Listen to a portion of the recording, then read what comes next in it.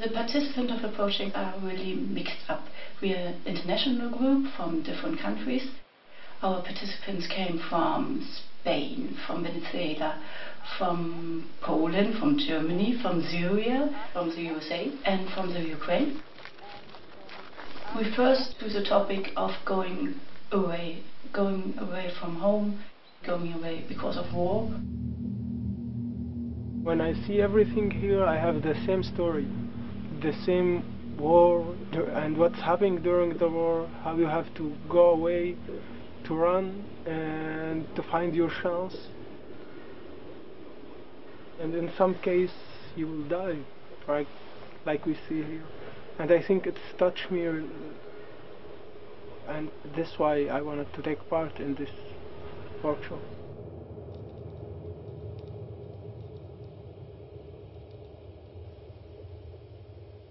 So we are around about 20 participants.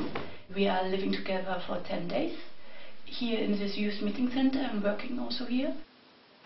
We talk about the past of Germany and Poland, because it's a Polish and German project. But also we meet some eyewitnesses from the past, so we also make a meeting of generations. 1944 wurden meine Mutter, die damals 34 Jahre alt war, und wir 3 Jungs nach Hinterpommern evakuiert. Dann hieß es plötzlich nachts, ich glaube es war 4 Uhr, der Krieg kommt, die Front ist weiter hinten, und dann mussten wir da los, zu Fuß, und dann wurde Swinemünde bombardiert. Und all die Bomben, die man hört, die schaden einem nichts, denn die sind vorbei, weil der Schall ja ein bisschen später kommt. Und nachdem mein Bruder dann tot war, sind wir raus auf die Straße wieder, und da kamen auch Militärautos.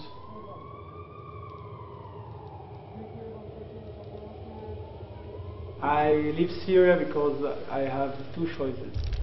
Like I have to stay there and fight, or I have to go out and search for a new life, for a real life. We invited 3 theater people from Poland and Germany. 2 are coming from Poland. They are directors of some alternative theaters and are very known for their international work. First of all, we try to understand what does it mean to be a refugee. The second is to speak about this. I see brown eyes, I see dark hair. The hair is like this, like this. Keep speaking, very important. Go.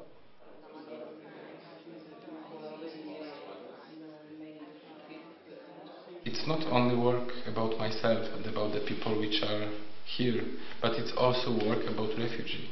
That they are try to be open, because it's different culture, it's different language, and that they are not making some kind of ghetto. Even inside this ghetto, it's not only the real place, it's also the ghetto in the mind. For me, it's the one very important key, which is honestly, that this work comes from the heart.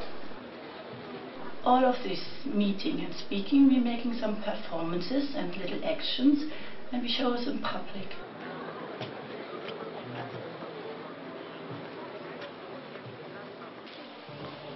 At the first I thought, okay, nobody will come when he read, okay, he is a refugee. But it was really a warm experience, because a lot of people came to me and speak with me in Polish language. I didn't really understand, but I feel the warmth from their words. You feel the humanity, it's still here. I have a map for the city, and I asked the people if there is a place for them to put the refugees, where will be and how will be. The Spanish girl, friends of mine, have this performance with stones, and just she have this straight in the stone, and they cut it the start, and that image for me was very strong because it represents to me the heavy things, the war. Today we have a performance in the cemetery.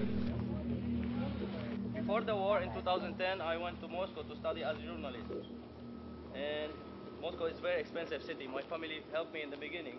I'm very often confronted with these political, stupid stereotypes, and I'm so sad of that. But I think it's very important to talk about things which are not political and which are like connecting people. Ich will nicht, dass irgendwelche Leute denken, unser Kind hat Nazi-Eltern.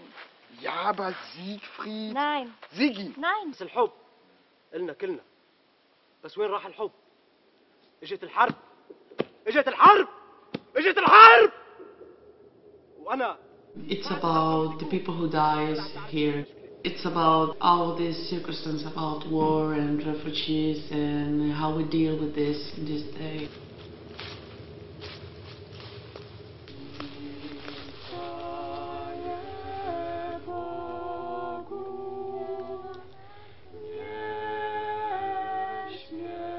I heard a lot of stories and I started to compare, okay, this story here and this story here, it's the same in another world, in another place.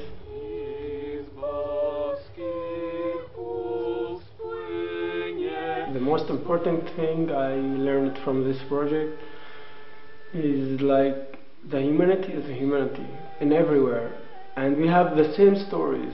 The world is really small, like we have the same story always.